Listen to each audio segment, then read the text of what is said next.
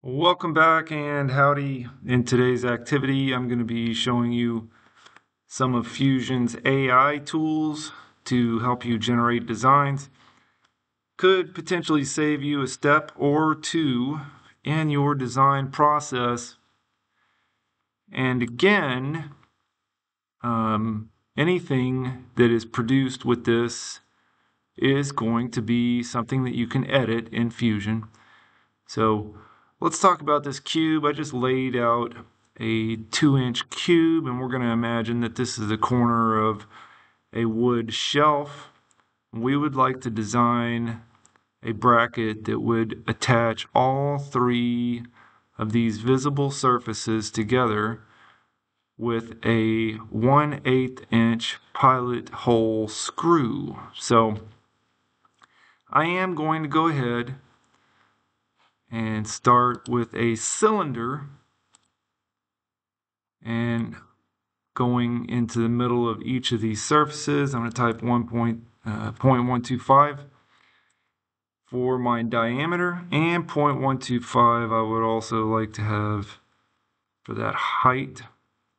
I want to go ahead and edit this real quick, and let's pause and make sure that we're not doing join. Let's make sure we're making a new body. Okay. And when we get to the features that we want to avoid, it'll be important to make sure that these are new bodies that we're creating. So I'm going to click over here on this surface that's visible right in the middle. And 0.125, enter for the diameter.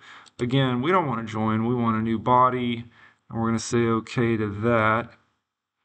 Finally, create a cylinder on this top surface. Again, trying to snap to the middle of that grid point.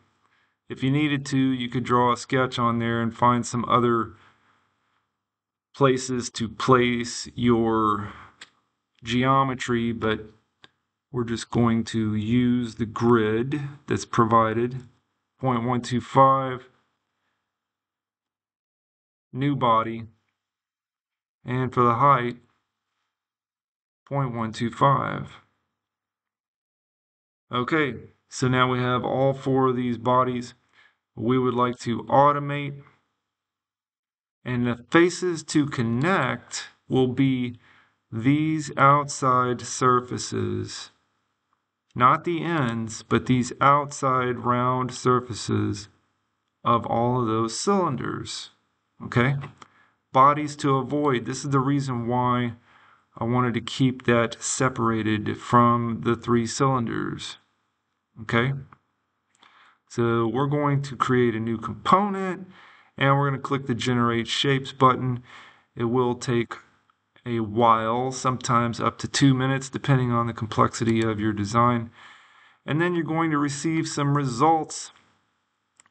If you're doing this at home, you're going to see something nearly identical or similar to these choices that I have.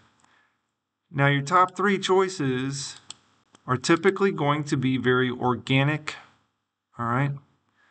Meaning they're not necessarily symmetrical, may have some other abnormalities included in them. Like you can clearly see, alternative 2 is very asymmetrical, all right? Alternative 3 has less of an asymmetrical problem.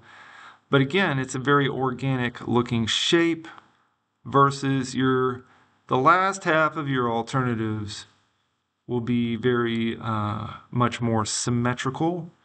They will also have sharp edges. Okay. So depending on what your needs are, you may choose something more like an alternative 5, or in my case, I'm going to stick closer to the middle of the road, the alternative 4. But I can use the slider and also beef it up a little bit so it looks closer to alternative 5. All right. I have some symmetry. I also have the sharp edges. So this, to me, in my thinking, represents the best of both worlds in my design. So once I click OK to that, it will generate that new component, and that's what we want.